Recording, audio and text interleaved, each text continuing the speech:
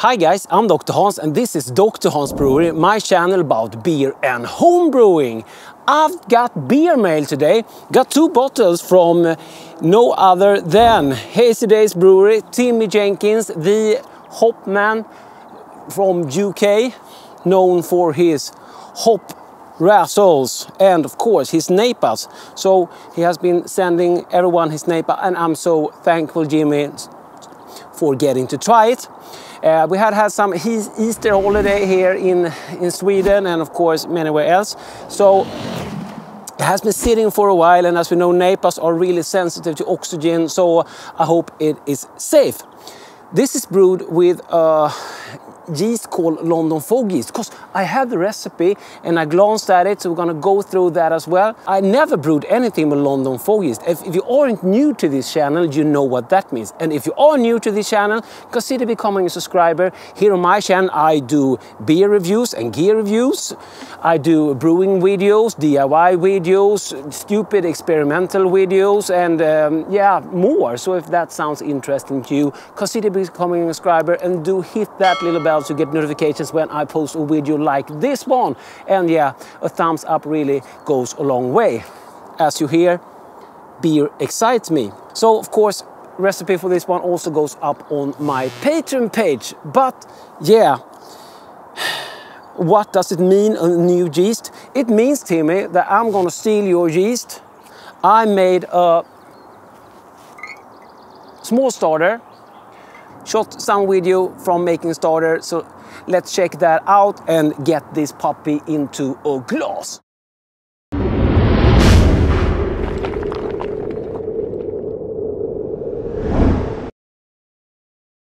Making a starter outside, it's beautiful weather. Gonna steal Timmy's yeast. This is 3 deciliters of water, a little more, 3.5 deciliters, 30 plus grams of DME, also added some yeast nutrient, and a stir bar. I'm just gonna put a small amount in this, just some from the bottle. So making a small first starter so we can ramp that up, doing a second before we're fermenting the beer with it. So cool, London Fog yeast, never tried. Have you tried London Fog yeast? Comment down below. Thanks, Timmy. Hope it will turn out great. Okay, this has been boiling now for a few minutes. This is sanitized, it's hot. This will keep on steaming. Of course, everything is sanitized by now. I spray down also the foil with some store sand, but yeah, it's so hot, so the steam takes really care of it. Okay, let's cool this puppy down.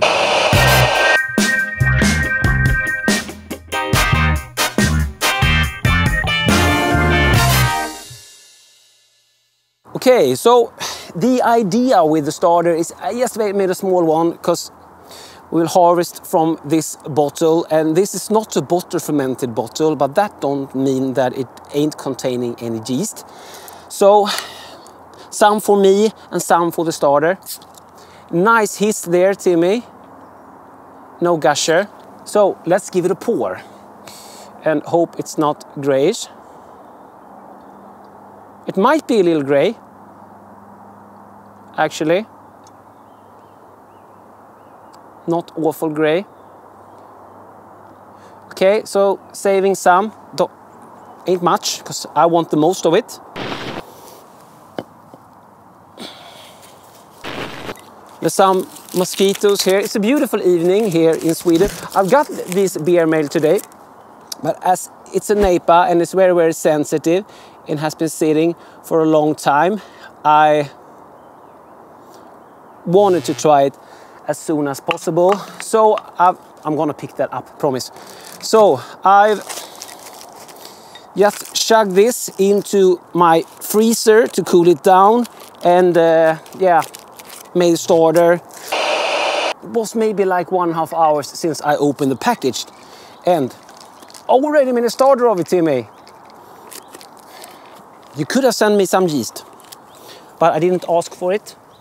Okay, so color is quite spot on what you see.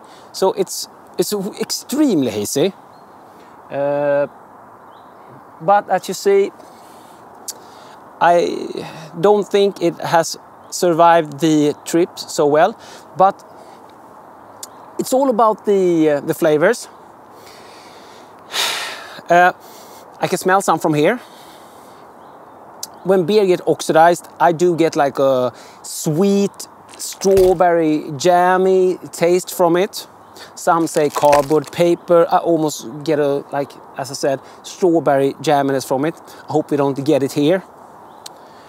These beers are very extremely sensitive, so they aren't really for being stuck at the post office. But let's give this one a nose and hope for the best. That doesn't mean that the yeast is bad, so I'm still gonna try to make a starter from it, and that small starter will go into a bigger starter, and with that we can make a beer. So if you're interested in that, consider becoming a subscriber. Cheers.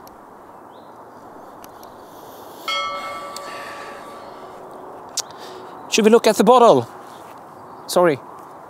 So, Hazy Brewery, NEIPA 6%, Citra and Azacca hops. And as I said, we're gonna go through the recipe. And yeah, I will pick that up. It's not extremely hoppy at all.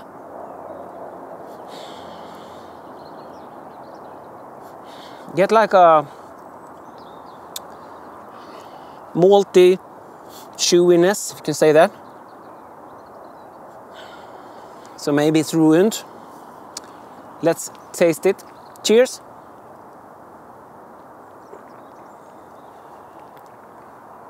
It's not bad. It is maybe a little more bitter than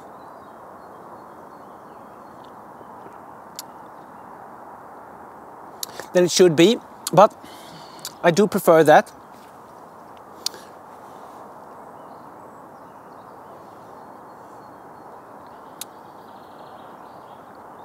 I do actually get a small hint of like a medicinal band-aid taste, so there's a little off flavor in it, but it's a really nice beer. It doesn't take over really.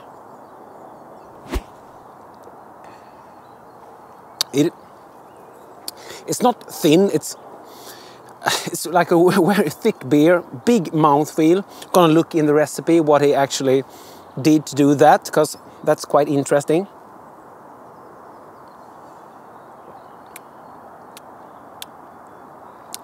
I do think we lost some hop aroma on the way, Timmy. Sorry about that.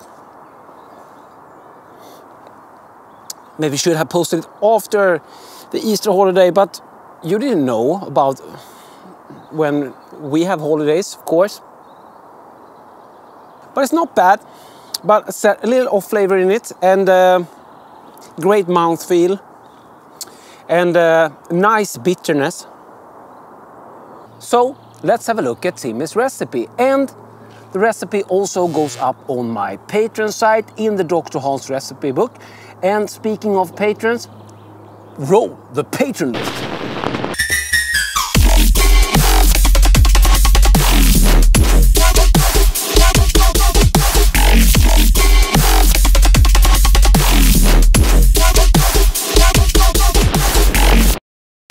Okay, here's the recipe for the NEIPA Azacca and Citra.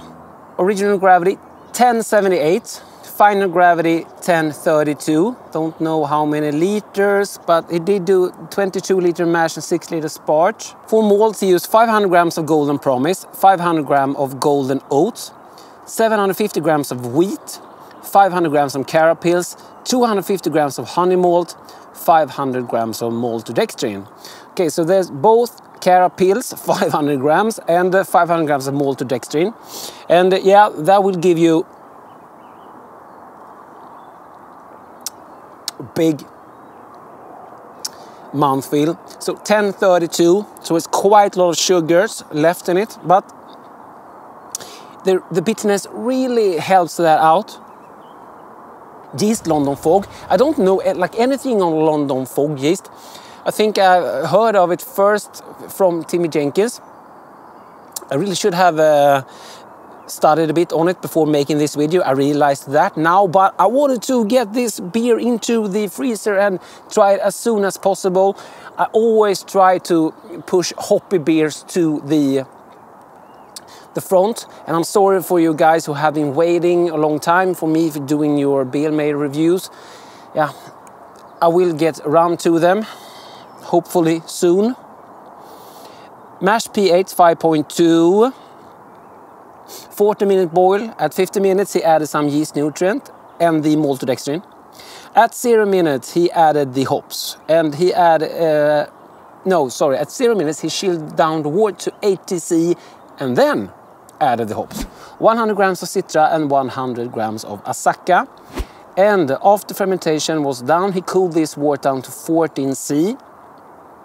I know some guys are doing that, cooling their wort down before dry hopping. I do the opposite, but yeah, maybe that's for another video. So I can tell you why I'm doing it that way. At 14°C, he dried hopped it with 150 grams of Citra and 150 grams of Azacca.